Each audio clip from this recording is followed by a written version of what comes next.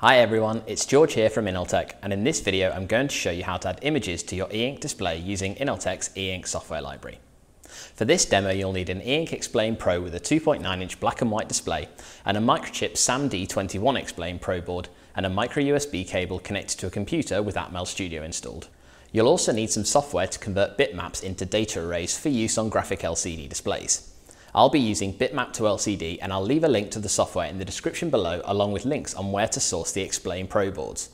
If you like this video and would like to see more like it, then hit the subscribe button and make sure you hit the bell icon to ensure notifications are turned on so you don't miss out on any future videos. So the logo we're going to be using is this e-ink logo that I've got here. We're going to be turning that into a data array using Bitmap to LCD, and then the e-ink software library will then be able to parse it and render it onto the display. Let's open up the example project from the software library. If you don't know how to do that, then have a look in the top right hand corner and click the link to see how to get started. Once again, if you go into example projects, open up ED029TC1, which is the display that we're using, and open up the Atmel Studio solution there. So once again, head on into the main.c file. Let's scroll down to where our example screens are, and let's just remove all this code since it's no longer going to be necessary. Let's copy this code here since we are going to keep that, and just put it up at the top underneath there. And finally, I'm just going to remove this while loop because we're no longer going to be waiting for button presses. We're just going to come in, fill the screen with white, draw the e-ink logo, and then be done. So next, let's open up Bitmap to LCD so that we can convert our image. One thing to note is the dimensions of the image. The width of the image doesn't actually matter, that can be any size, but the height has to be a division of 8.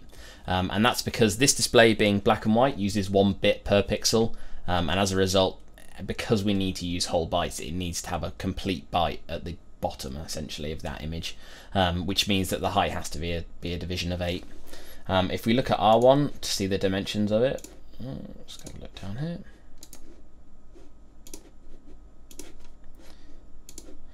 We can see that R1 is 250 by 120.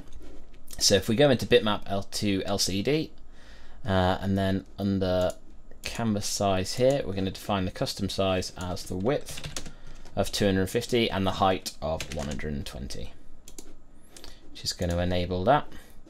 Next, we're going to go into GLCD graphic, load graphic from dialog. If I just pull that image in from my desktop, you can see there it's pulled in as a color image, but it wants it to be dithered and changed to a black and white image before we carry on. So if we just click 1 on there and see where that goes, and then we can slide that along just to see what it's going to look like. So I'm just going to pull it down a little bit. That looks absolutely fine as far as I'm concerned. Click OK, paste layer. And then if you want to make any adjustments, you can use this little pencil tool here, which will let you set. And then if you right click, you can then remove those pixels as well.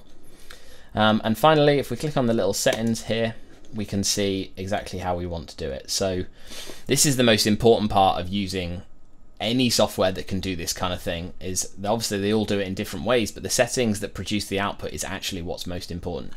So we want to use big endian data in 8-bit format, and we want it to be vertically paged, which means that it'll start in the bottom left hand corner of the image and then make its way slowly up all the way up to the top, and then it'll loop back round again.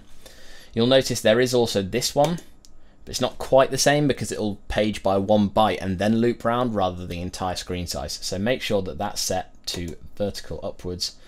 And then I'm just going to change the data per line to 15.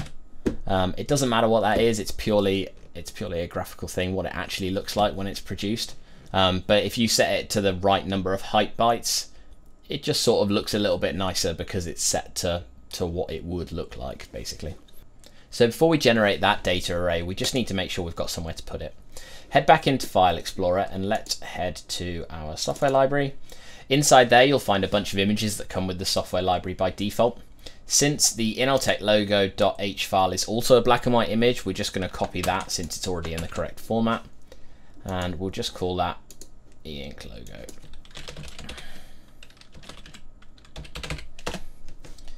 And let's open that up to edit. Let's remove all of the data that's in there already since we no longer need it.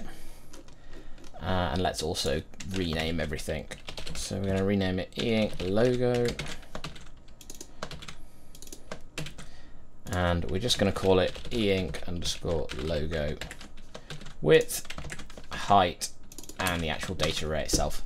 We're also going to change the width in pixels to 250 and the height in pixels is 120, so the number of bytes is set to 15. So let's go back to bitmap to LCD. At the top, select export work canvas to data and export to editor now.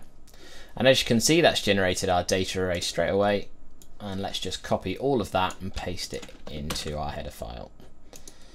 So we'll post it there as the data array, and then that's done. Let's go back to Atmel Studio, and firstly we just need to make sure that we've included that file. So let's do include e-ink logo. And then just underneath where we've filled the background with white, we just need to make sure we're then adding in the image. So let's go GFX image load mono image, which is the function. Let's firstly get the name of that data array, and that's the first thing we're going to need, followed by the size of that data array. We then need to know the width, which we've already got set as width, followed by the height. And next we just need to know the X and Y coordinates. So I'm just going to put it as 0, 0 just to make life easy. And finally we need to know the foreground color and the background color. So the foreground color is anything with a bit value of 1, and the background color is anything with a bit value of 0. Obviously different e-ink displays have different colors that they can be. Since this is a black and white display, there are 3 options that we can use. We can either have it as black, as white, or as none. So if it's set to none, it'll just ignore that value. Which is quite useful if we're layering things on top of one another, particularly if we're using color displays, if we want to put a red color on top of a black color to form a composite image, that kind of thing. We just want to make sure we can have the ability to ignore that bit value. So in this situation, I'm just going to set it to pixel black as the foreground and pixel none as the background, since we already have a white background. Let's save that and program. And we should find it should build down here without any issue, which it has, and now it's programming up our display. So once programmed, we should see it update straight away, since we're no longer running that while loop where we're looking at the button presses. And there we go. There's our update, adding the e-ink logo to the e-ink display. I hope that was easy to understand and you managed to get some great images onto your display. Leave a comment down below and let us know what you've managed to create. If you liked the video, then leave a like, subscribe for more, and I'll see you next time.